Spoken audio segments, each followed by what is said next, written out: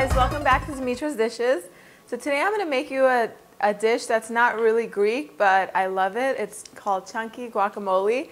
Guacamole is technically, of course, a Mexican dish, and since I live in Houston, Texas, there's a big, huge Mexican population here, and honestly, I've had some of the best guacamole here ever. So, but I like it to be more chunky. I'm not a huge fan of the mushy kind, so I'm going to teach you how to make it. It's really healthy, super nutritious, and very easy. You just need a few fresh ingredients. You need some avocados. I've already chopped up a few, but I'm going to talk to you about the avocado after I'm done, how to choose the right one. You need a jalapeno for this. I chopped one up right here. You need about half of a red onion, a little bit of cilantro chopped up, lots of lime. I love lime in my guacamole. Some tomatoes, salt, pepper, and a little bit of olive oil. That's it. Oh, and a garlic clove. So when you're choosing avocado, you want it to look like this. You want it to still be slightly green, but more going towards like a little bit like an eggplant color. You don't want it to be dark like this and kind of smushy. It's going to be kind of black inside. And I'm going to show you. I'm going to cut into both of these and show you the difference. So let me show you what a ripe avocado looks like and what an overly ripe avocado looks like. You see, this is still beautifully green, and it's still really moist. And then this one, wow, it's still green, but it's kind of like, I guess I would call it kind of, it looks like it's almost like veiny and has like some hair in it. But most of the time, avocados that are like this would be mostly kind of like grayish black inside, and those don't taste that great. So when you cut an avocado, you want to take the seed out with a knife. It comes out really easily. And then you can go along the skin, kind of the way you would chop up a mango. And then you can just, with your knife, the skin is pretty thick, so the knife, unless it's super sharp, shouldn't go through this. Kind of make cubes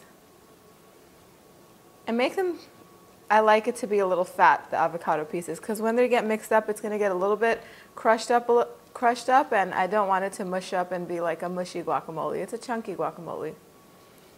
Again, go all around the skin, and with the knife, cut some lines vertically and horizontally, and then you have chunks like this, and then use your finger and kind of get it all out. Now, you want to chop up some tomatoes. Okay, we're going to add so we have our tomato. Look at how beautiful that looks already. That color just screams, eat me. So I'm going to put my chopped up, and I finely chopped up this red onion. I'm going to save the other half for later. I have finely chopped up jalapeno, and it's one medium-sized one. It was about this big.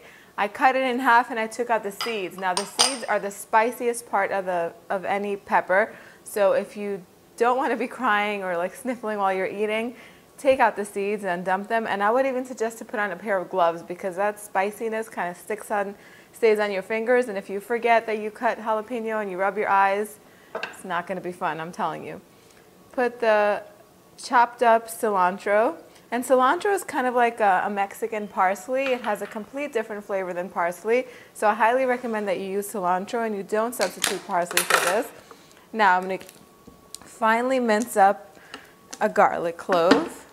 I'm going to take all this garlic up, put it in here. I'm going to wash my hands and I'll cut up the limes. Now we're just going to slice up some limes.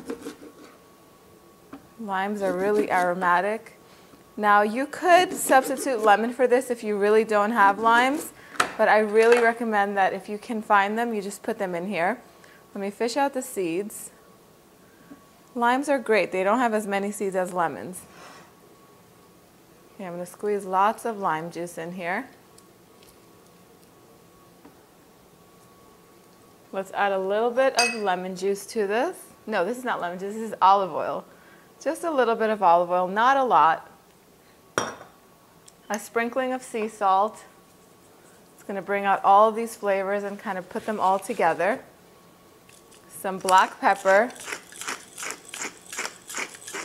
freshly ground.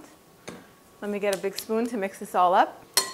I'm just going to mix this all up.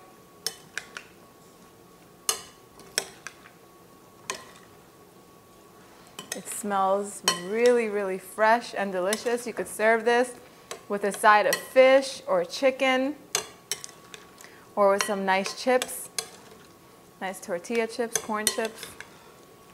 Honestly, I like to eat it just like this as a snack.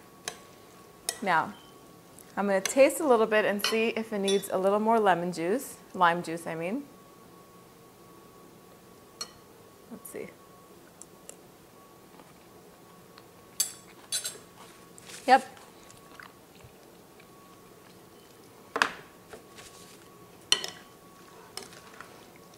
That's perfect. I could smell the difference. I'm going to take some out, have a little snack. You guys go on the website, www.dimitrasdishes.com. Go ahead and make this as a salad tonight or serve it, you know, watch TV and eat this with some chips, with your friends, talk, have fun. I'll see you guys next time. Bye, everyone.